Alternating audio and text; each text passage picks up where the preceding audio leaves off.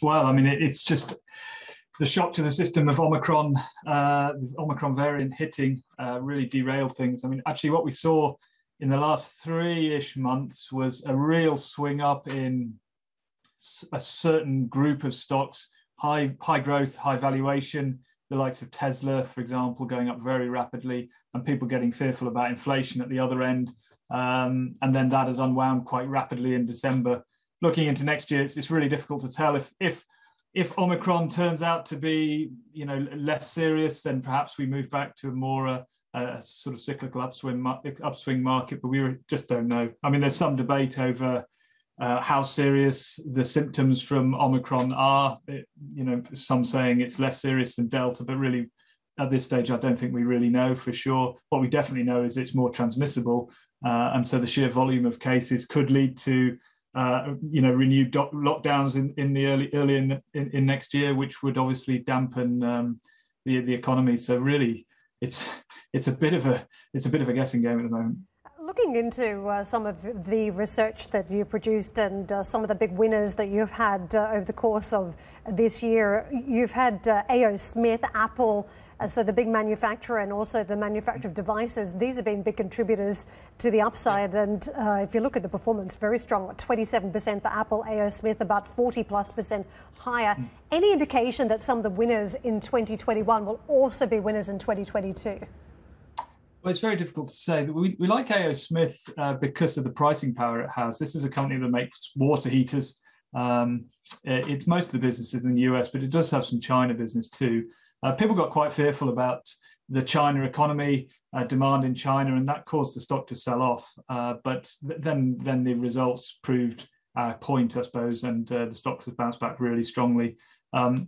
If inflation does come through, which it seems to be, I mean, there's some debate about how persistent it will be, but if we assume it is persistent, then those sort of high pricing power type companies are likely to do well. Apple obviously fits into that category. One of the reasons Apple's done very well recently is kind of, let's say, excitement about things like the Apple car possibly, and Apple's glasses possibly, and that kind of thing. But ultimately, it's a very strong brand producing great products, and is able to put up prices quite easily. So again, pointing to great pricing power type company. So those are the type of things you'd expect to do well if inflation does indeed continue to surge. Tom, just thinking about the pandemic for a moment. I mean, Apple is one of those companies that should do well, whether it's raging or whether ultimately we get an improvement in the treatments for Omicron and Omicron goes away here. But just more broadly, I know one of the themes that you were interested in was the broader pandemic recovery idea. Is that still intact, given we're still trying to understand whether Omicron is deadly and dangerous or just highly infectious? Well, it's a good question. I mean, eventually the pandemic will fade away at some point. It's difficult to know when. Of course, we felt that with vaccinations coming from basically the start of this year, you would see the pandemic slowly fade away. And really that's happened. If you look at cases are extremely high, but death rates and serious infection has not followed that case rate trajectory that we've seen, particularly, let's say, in the latter part of this year. So that really points to the pandemic starting to fade away. And I think the previous speaker said the same thing. There's a lot of, let's say, pent-up demand, saving and so on, which should fuel a recovery as and when that happens. The odd thing is, some of the data you see from the NHS, large proportion of the people in hospital are unvaccinated. It's a little bit sad, actually, but it does seem to be something of an unvaccinated problem at the moment. Of course, Omicron is a bit of a, let's say, wild card.